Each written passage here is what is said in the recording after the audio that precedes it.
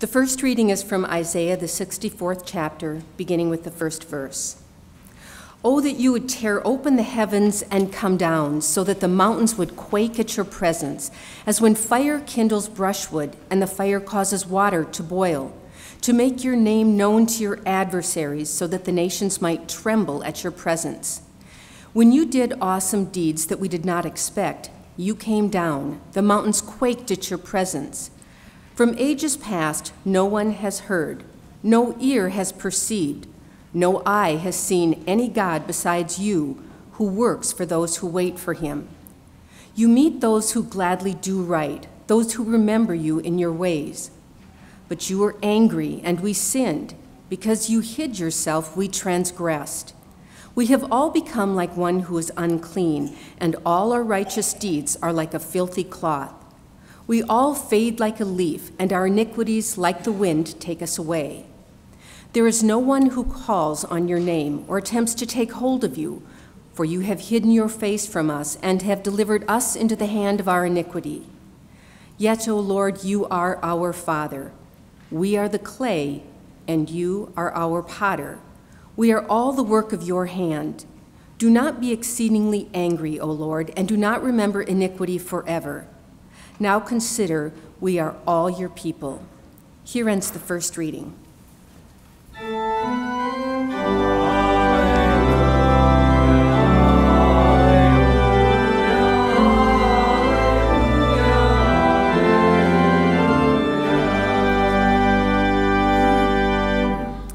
The Holy Gospel according to Matthew, the 13th chapter, beginning with the 24th verse.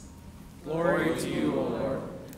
In those days, after that suffering, the sun will be darkened, and the moon will not give its light, and the stars will be falling from heaven, and the powers in the heaven will be shaken.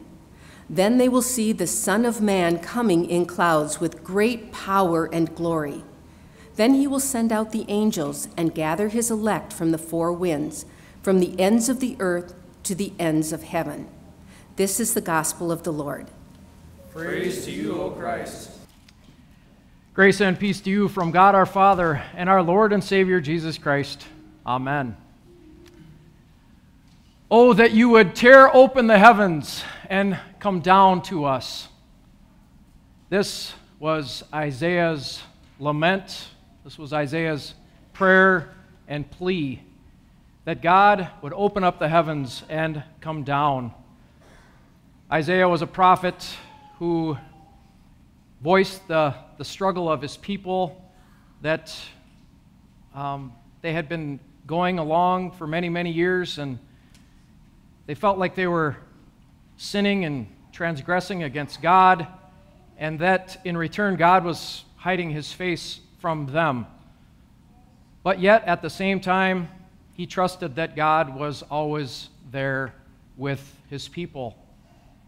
And at the end of Isaiah's reading for today, talks about God as an almighty potter, that we are the work of his hands, that he molds us and forms us to be his people, to walk in his ways. But the question of that day, and for our day as well, is what shape will this take? What will this look like? Will this look like shock and danger, or will it look like a lowly manger? Enter now into the gospel for today, into Mark's gospel.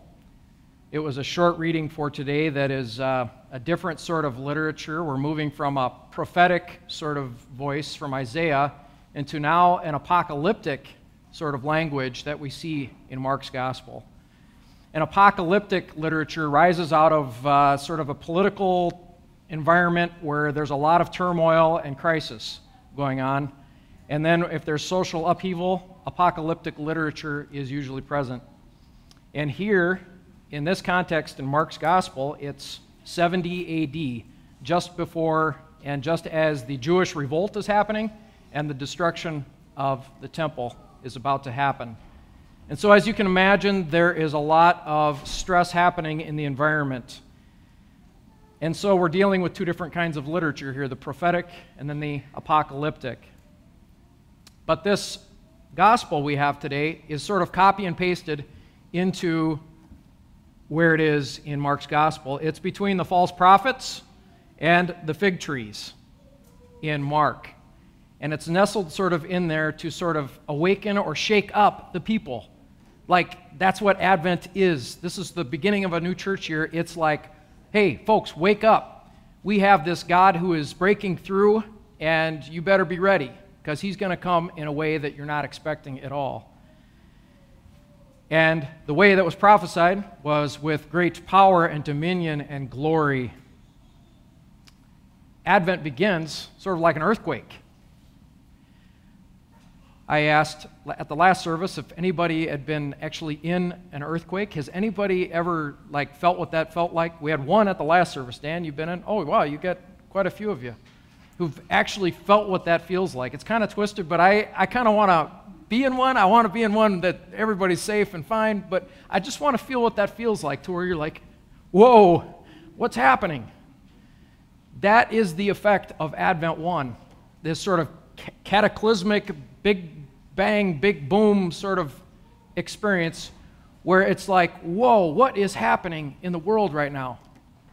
What's happening is that God is trying to break through into our world in a way that we least expect.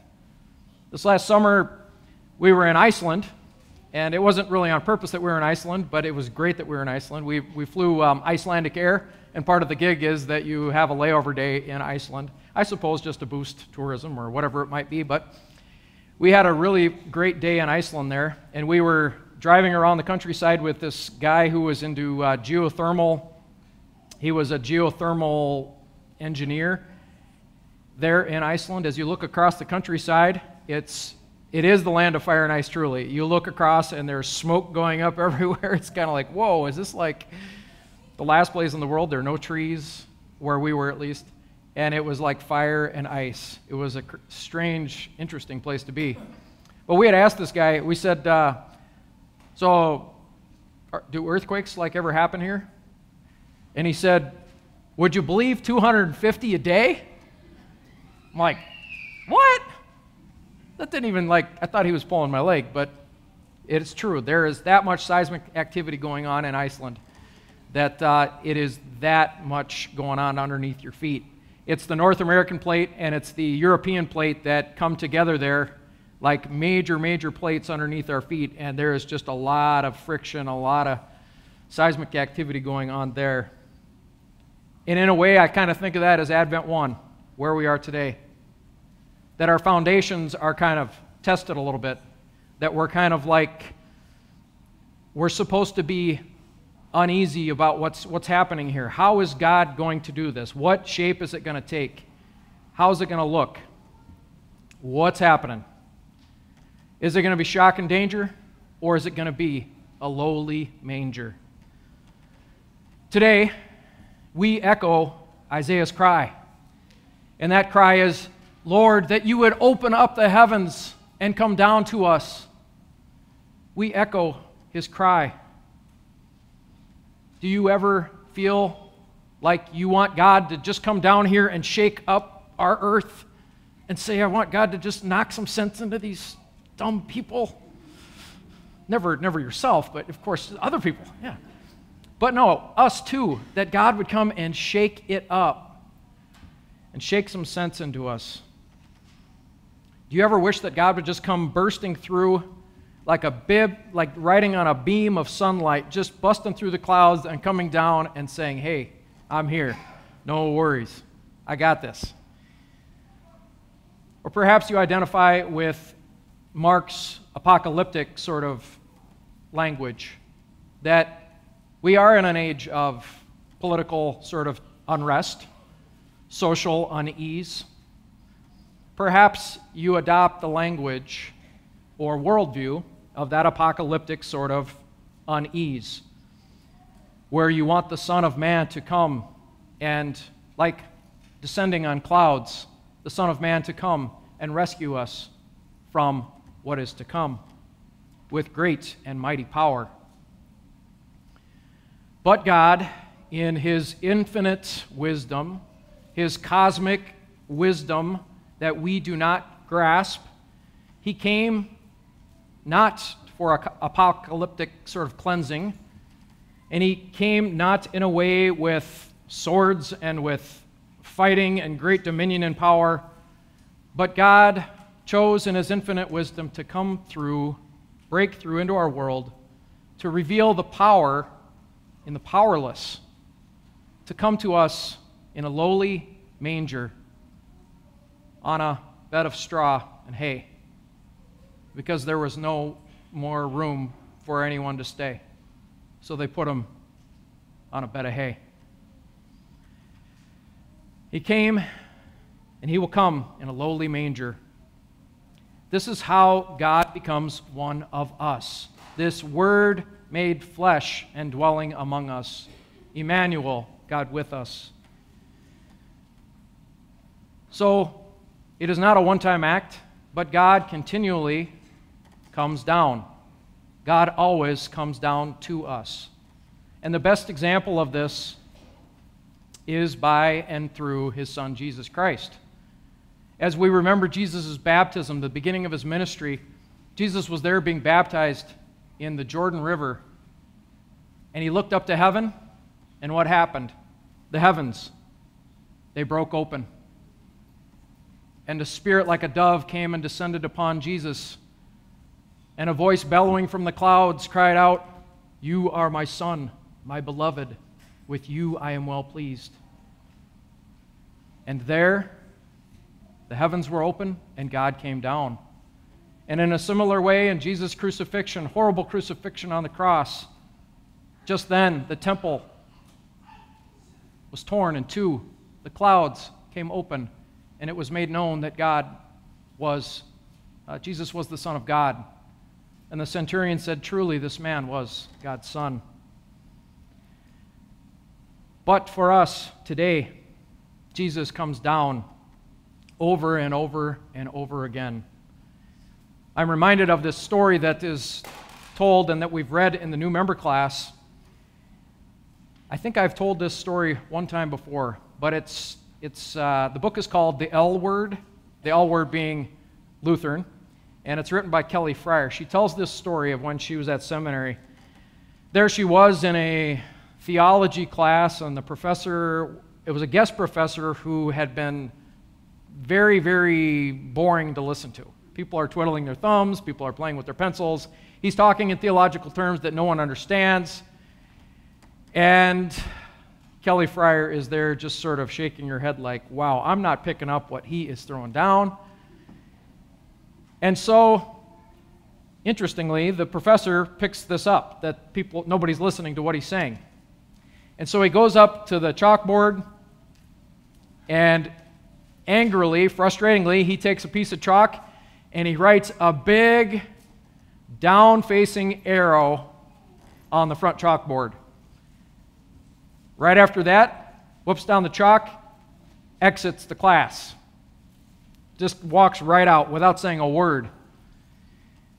And then, to quote Kelly Fryer, just so you don't think I'm saying this, she says this, "He thinks we're going to hell." The next day, the professor enters the classroom, and the message was, God always comes down. God comes down. He comes down to us by the Word into our ears, and this produces faith. God comes down. God comes to us through the Scripture, through the hearing of the Word and receiving of it and living a life of faith. God comes down to us in the water and the Word. God comes down to us in the bread and the wine. God comes to us in the fellowship of Christians gathered and sent for His sake. God continually comes down to us in and through the waters of our baptism as we walk with Him in faith. God always comes down. This sunk into Kelly Fryer's head, and may it sink into yours as well, that God comes down to us. This is the message this Advent to us all, that as we cry out in our prayer and in our plea, as we echo the cry of Isaiah, God, I wish that you would tear open the heavens and come down to us. we have a confident response to that, and that's a promise given to us that God comes down to us and meets us where we are at in our struggle, in our anxieties, in our addictions, wherever we are on our journey. I love that there's a downward-facing arrow on the beautiful crafted ceramic ring around our baptismal bowl. It's a red downward-facing arrow, a continual reminder that God comes down to us and meets us where we are at. God, in His infinite wisdom, came down to be with us in the lowly Christ child, to be with us, Emmanuel, God with us, and forevermore as we now journey this Advent season together. Amen.